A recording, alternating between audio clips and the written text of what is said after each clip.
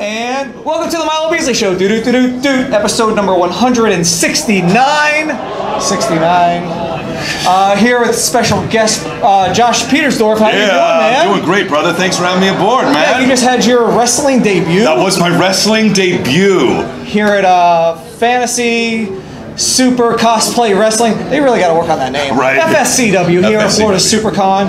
And yeah, you're hanging out. Are you a big wrestling fan then? I'm a huge wrestling fan. Been a wrestling fan since the first match I saw was Ultimate Warrior and Papa Shango's angle back in the day. And it's one of my favorites. Papa Shango stole the tassel and Warrior was thrown up backstage, and it really bothered me, and like I was crying that night. And that's when my mom said, "Oh, well, you know, it's not real, and everything's kind of this." And I was like, "Oh, well, that's why he was upset, because he didn't get to win." I didn't so then care. Your mom ruined it for you. I didn't care. At a young age, I was already in. You're like, oh, whatever, Mom. You don't know. You don't know. So that was your first insight into wrestling. And here, 25 years later, right? I've gone to tons of live events. I migrated my way from the top of the arena to the second deck to lower levels at Royal Rumble '98. Shawn Michaels broke his back at San Jose when he got flipped over the casket with Mike Tyson in the skybox. Dude, I remember all that good stuff. Last event I was just at was where were we? I think it was we were at the Raw right before the past thing in LA. So right before, not the Battlegrounds pay-per-view, the one right before, the Raw before that. And you got to make your debut. I made my debut in front of like 100 people in a VFW. You made your debut in front of 1,000 people here at Florida Supercon. I don't deserve it. Thank you guys so much for giving me the opportunity to come out there and perform. Thank you very much. So who is your all-time favorite wrestler then? Shawn Michaels. Shawn Michaels is your all-time Is my all-time favorite, but right now, currently, I'm really a big Kenny Omega guy. I'm loving the Bullet Club. I'm a huge AJ Styles fan, and Seth Rollins. Those are probably my top three right now. That's a pretty good group of guys. High caliber talent there. So your character on Overwatch, the video game, is Roadhog. Yes.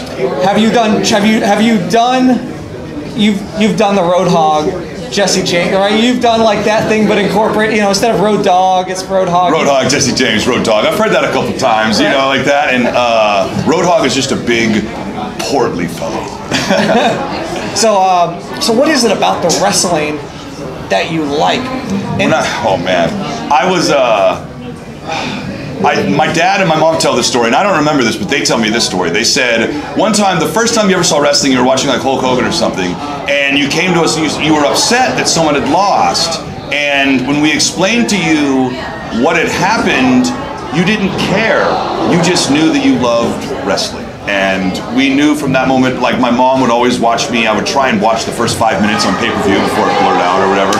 So one day when WrestleMania 10 rolled around, she was like, "Josh, do you want to watch this?" And I was like, "Yeah." And so she ordered it. And the first pay-per-view I got was WrestleMania 10, and the rest is history. That's awesome. So you do voiceovers for video games. I do. Who do we have to contact to get you to be in the WWE? Oh. What would you do? How many people would you kill in order? No. Bad question. No. So is that a dream to be in a wrestling video game? It would be an amazing dream to be involved in the WWE in any capacity. And this was a dream. Being able to go in that ring and perform was a dream come true for me. So thank you to everyone here who was definitely part of that. I really appreciate it. And who can say that they got super kicked by Daredevil on their first? No one can say they got super kicked by Daredevil, but me. I know you have to go, but a thing we like to do here on the Milo Beasley Show is called the Top 5. Okay.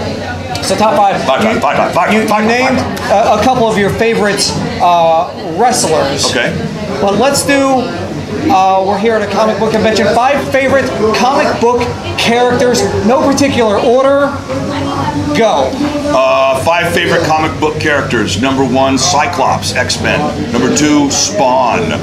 Number 3, Mickey Mouse. I like the Mickey Mouse. Number 4, Archie. I had lots of Archie and Betty and Veronica. And number 5, Superman.